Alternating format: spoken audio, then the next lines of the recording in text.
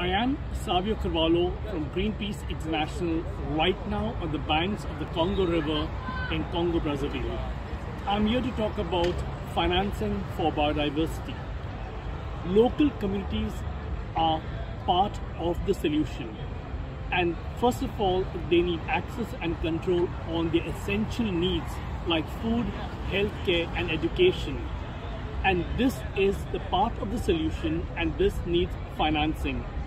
Addressing gross inequalities is essential and closely linked to social cohesion and nature protection. Funding for biodiversity has to be decentralized and needs to go directly to communities with limited paperwork and layers of bureaucracy.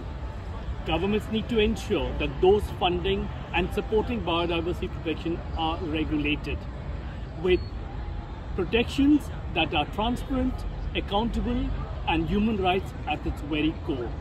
Finally, we need to look at progressive taxation, redistribution of income and wealth, and international cooperation as the main sources of financing to protect our forest and nature. Thank you.